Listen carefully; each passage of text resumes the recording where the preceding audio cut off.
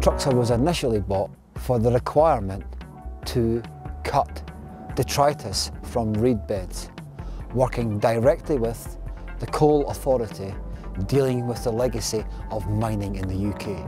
The Truxor has the ability to be used throughout the year, in all seasons.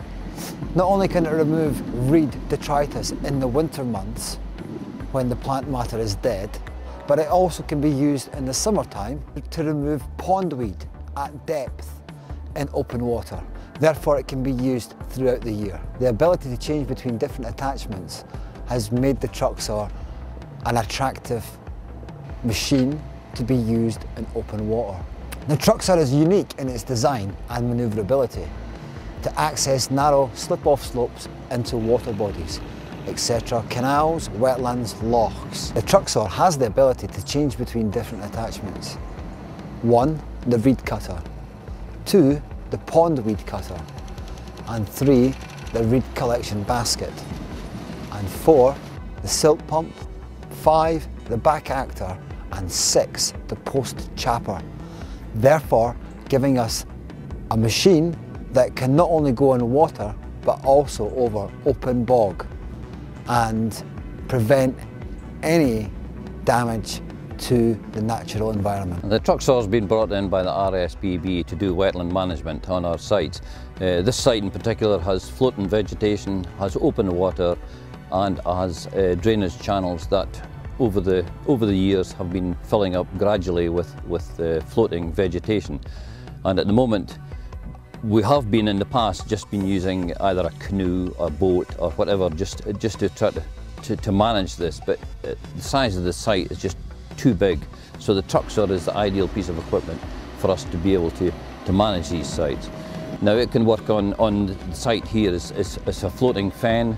We have, as I say, open water and the drainage channels, and it's able to work in all these different aspects.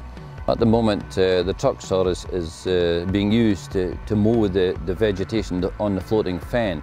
This is obviously to help in the spring with the nesting birds. In the past, we've been managing these with strimmers by hand, and when you're walking on this floating vegetation, it's fine in some areas, but in other areas it can be really soft and dangerous. So the Truxor is an ideal machine for this sort of terrain. The Truxor today has 3 attachments: the reed cutter, the pondweed cutter and the pondweed reed collection basket. The pondweed reed collection basket is used specifically for the removal of detritus and pondweed after it has been cut by the weed cutter or the reed cutter. The pondweed and reed detritus collector basket for the Truxor is used specifically to collect the waste, the detritus and the pondweed which has been either broken up or removed, which is still floating and can be collected in the basket for removal either at the site or off-site when required. The pondweed cutter is specifically used for the removal of invasive species, specifically pondweed, New Zealand pygmy weed, bog bean matting, etc. And this cutter can cut anything between 2 and 4 feet below the level of the surface. Well, the Truxor is hopefully going to be important to us with regard to the lands management side, whether it be on the floating fen or whether it be on the floating bog bean islands in and around the open water. We would be looking to use the machine hopefully on a regular basis. Also on Loch of Kinardy here, there's a high catchment area for the water system, so we like to keep the water channels open, and the machine is ideal for that. It can work on the channel, it can remove the vegetation growth and then allow the water to pass through the system as it should do. At the moment we're having high levels of water in the system, and this hopefully will help us to try and drain the system through. So with using the Truxor to clear the vegetation from the hides, the visitors are going to be able to see a lot more numbers of goldeneye, shoveler, tufted duck, teal, goosander, greylag geese, whipper swans, and that's an amazing list of winter visitors we get here at Kinnordy. The breeding waders we have here at Kinnordy are snipe, curlew, redshank, oyster catcher and lapwing, and lapwing are sort of nationally important to conservation charities such as the RSPB. So if we get the Truxor in to help us clear all this vegetation away, we're hoping to see an improvement, an increase in the number of breeding lapwing on Kinnordy.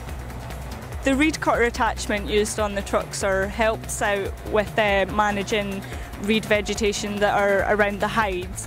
We'd use this to cut away the reeds to improve visibility from the hides. So when the reed grows really high in front of the hides, it's just reducing the visibility for the visitors to see the birds on the loch. I mean, if we use the cutters to cut away the reeds, then we'd be able to see a lot more on the open water, and that could be anything from tufted duck, goldeneye, shoveler, any sort of wildfowl and duck species that we get on Kinnordy. At the moment we have the smew, a male smew and a female smew, which is a nice winter visitor here at Kinnordy. The Truxor is not only available to organisations such as RSPB, Scottish Wildlife Trust, SNH and Historic Scotland, but also it is available for hire to local authorities, which there are 27 of in Scotland. It is available to hire on a daily basis, and these details can be found at our website at www.sustainablesewagesystems.org.uk.